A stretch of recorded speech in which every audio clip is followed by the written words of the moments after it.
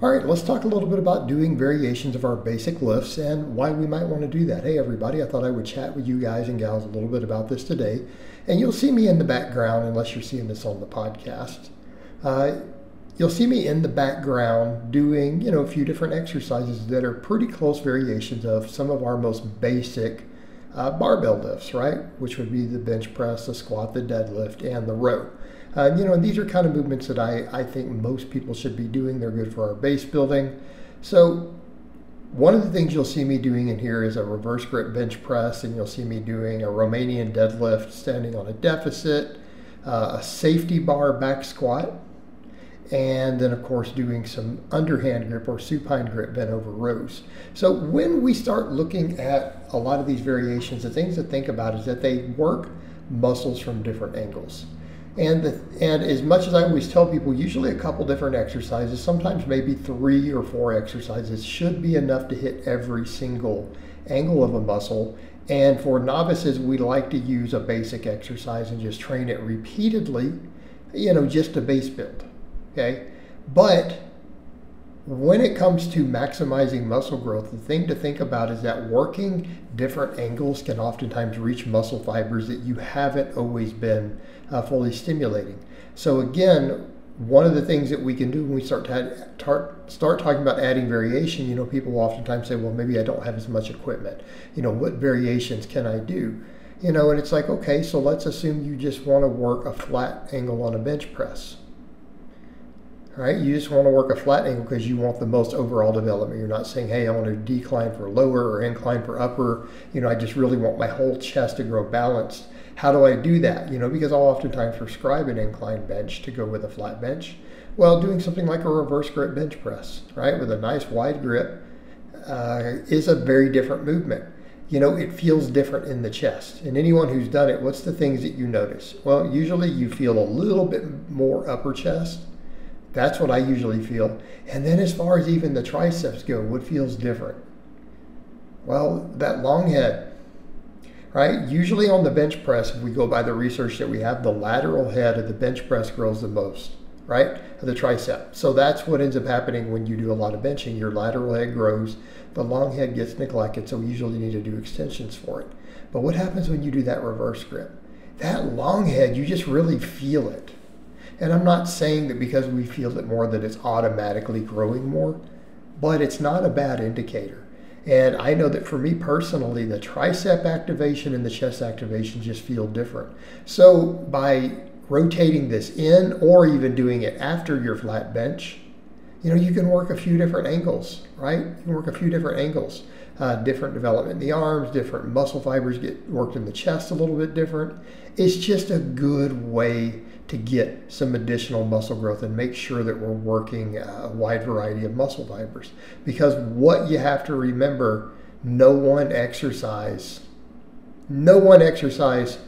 fully works every muscle fiber in any given muscle. There's always going to be a few that maybe don't get reached even when you reach muscle failure, okay? So also you'll see me doing things like Romanian deadlift. Why? And I love the conventional deadlift. It's my favorite exercise.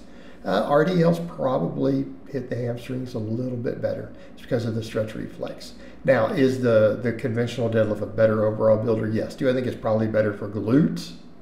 I think that it is. Now, people will argue with that. I'm like, because we're stronger, we can move more weight at it through similar ranges of motion. What's taking the work? If it's not the hamstrings, it has to be the glutes. Okay?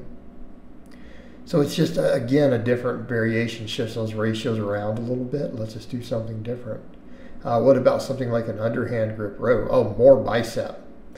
And what about on an underhand grip row? I personally feel a little more lat than I do on the overhand grip. I feel more upper back when I take a pronated grip. Okay?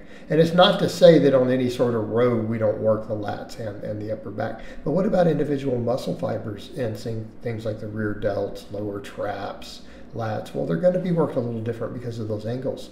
We may be hitting some fibers, other fibers. Now, me personally, I like to do some type of pull-up and some type of row on every back workout, right? Weighted pull-up and then a barbell row of some type or a dumbbell row. But again, that underhand grip row, a little bit different. It just hits different. right? Hits the ratios of upper to middle back a little more. Definitely works more bicep. It can be a nice variation, right? Or we could even simply do a pendlay row versus a bent over row. That changes stuff around. Right? We can do variations and work these muscles a little bit different, and there's nothing wrong with that. And no, it's not about muscle confusion. It's that thing. That's not a real concept.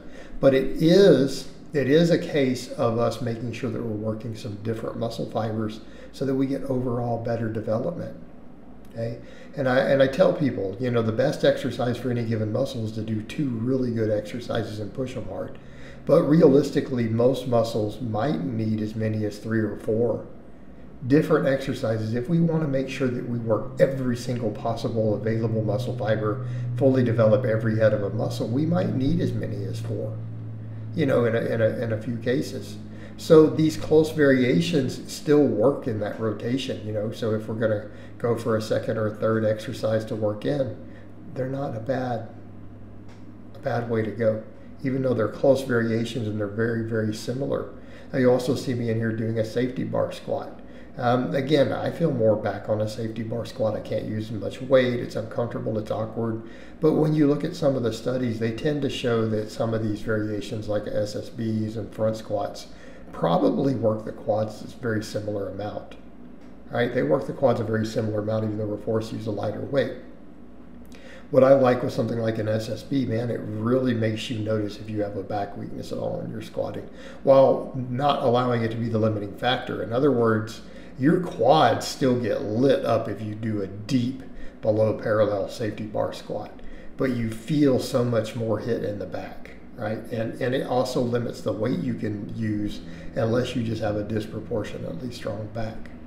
But again, the same thing, since our torso angles change, everything changes.